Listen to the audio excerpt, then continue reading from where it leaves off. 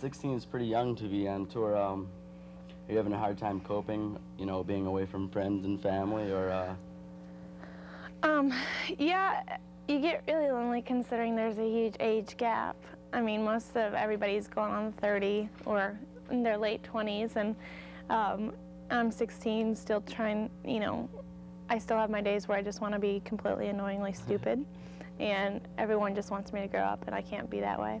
And I do miss my family, and although I never miss my family, I miss them now. And I don't really have any friends besides one, so, but I miss her. So, but yeah, it is hard, and you have to sacrifice, but I mean, there's lots of sacrifices for everything. Kids in school would love to be out doing this, and darn it, I just can't go to school right now. In your article on CCM, you said you want to be close to the mountains and still close to the beach, and you could never live in Nashville. What does that say about your personality?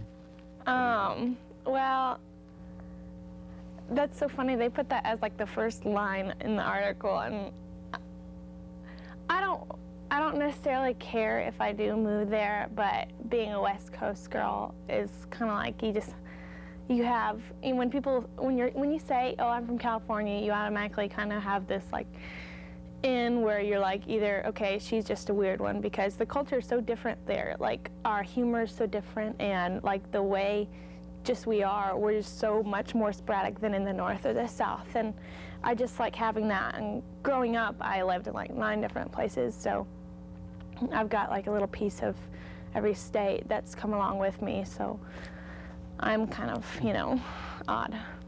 You mentioned the age gap with you and the other artists you're touring with. Do you feel, you know, they're giving you more support or helping you along the way, or, you know, how do you feel that, you know, them being older is helping you or not? Yeah, it's great. I think because I'm learning a whole lot more than I thought I would, being educated just necessarily in the realm of music and all that goes along with it. Because, you know, when you're in kind of my age, like when you're 16 or 15 or 17, you're all into like, a lot of kids are into like just like pop culture and pop music and don't necessarily know about the older stuff.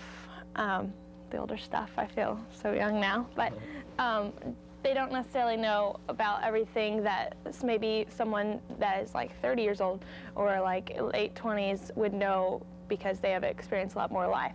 So I get to kind of peek into what that's all about, which is great. But then also, you know, I get the whole jaded humor, so. This is your first album out. Are you back writing again, or are you just, you know, singing for now, or are you know, what are your future plans? Well, I'm just always going to be continually writing, because being a songwriter is probably your best bet in life for anything.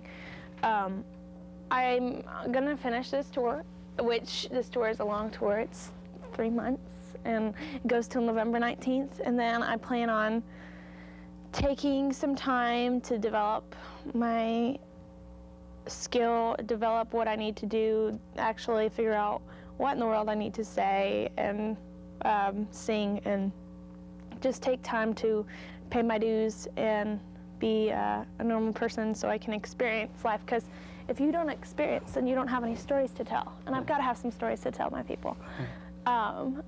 So I plan on doing that. Maybe I'll do a couple of dates here and there, and then we'll go and do summer things, and then hopefully I'll record another album, and it'll be released like right after I turn 18.